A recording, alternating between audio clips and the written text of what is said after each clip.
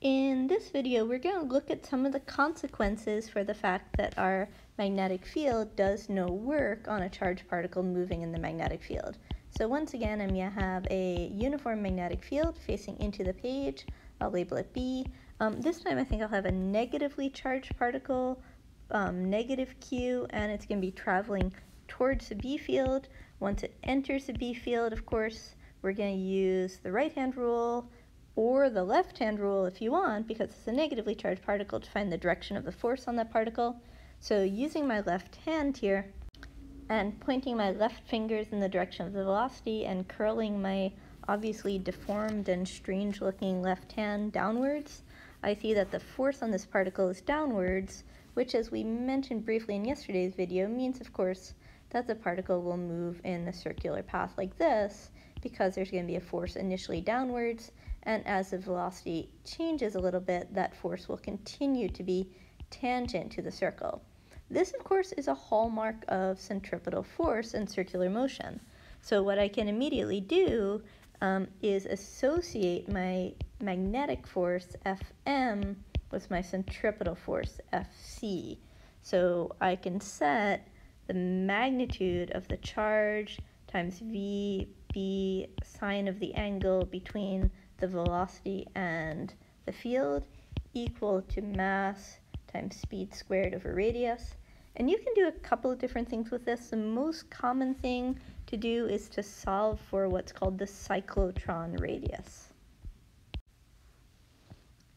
If I just stop for a second and pretend that my angle of phi is just 90 degrees, so I'll just make this whole thing equal to 1, then I can immediately solve for my cyclotron radius, r, which is the radius of that path in which the charged particle is moving, and r is going to be equal to mv over qb. You might notice, though, the thing in the numerator is the magnitude of the momentum of the particle over the charge times the magnetic field. Something else I might want to know might be the period of orbit if the particle is just orbiting around in that magnetic field. To do that, I'm probably going to solve that expression for the speed v, and my speed v is going to be qrb over the mass, and my speed v is also, of course, going to be equal to the circumference of the orbit in which it's traveling, 2 pi r, divided by the period t. So if I just solve this expression for the period t, I'll find that the period of orbit is going to be 2 pi m over qb. Interestingly, this is independent of the radius. Once I know the period t, of course I can solve for things like the frequency of orbit. So frequency is 1 over the period, so that's just going to be qb over 2 pi m.